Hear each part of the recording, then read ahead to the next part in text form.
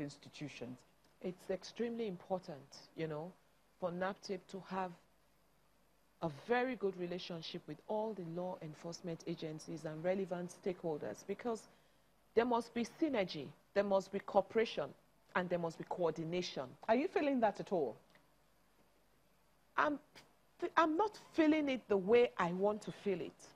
And that's why I'm reaching out to the law enforcement agencies and trying to tell them, because the problem is some, you know, some uniformed services think they are superior and, oh, I can't take instructions from the DG of NAPTIP.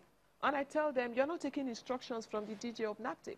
All we are doing is working together for the good of Nigeria and Nigerians generally. So, you know, you need to keep giving them that assurance that this is not a superiority test.